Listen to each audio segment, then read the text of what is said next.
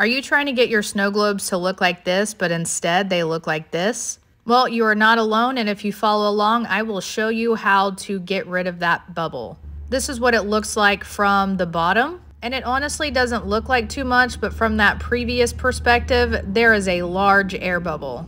So let's get into it. The first thing we're gonna do is overfill our tumbler. Just like this, it's gonna beat up on the top. That's exactly what we want. We're gonna take this syringe and we are going to suck the air out. Notice how the tip is bent. You do want a bent tip. Then just slide the end into the air pocket and pull. This is a great angle to show you the solution going inside the tumbler. And as you can tell by my syringe, there's no solution in it. I just pulled out the air. We're gonna repeat this process until all the air is pulled. Overfill with solution, insert the needle into the air pocket and pull. Here it is on repeat. And now a close-up of the air being sucked out. Notice how the tip is in an air pocket. So again, we're just gonna pull on the end of our syringe. Solution goes in, air comes out. And then we literally just repeat this over and over until all of the air is removed. And while I did edit out some of me just standing around, this is real-time view of me displacing solution with air in this snow globe tumbler.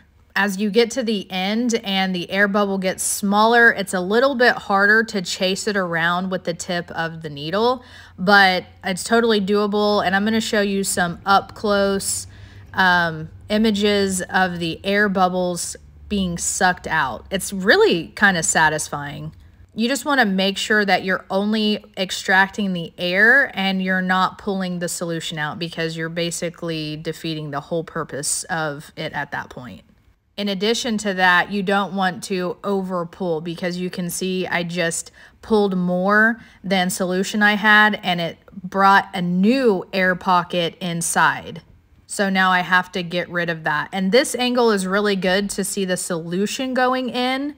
I'll change it up a little bit in a second so that you can see the air pockets coming out.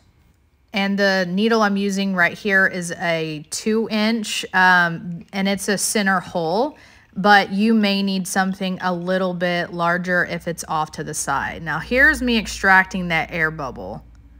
And another one. Whoop.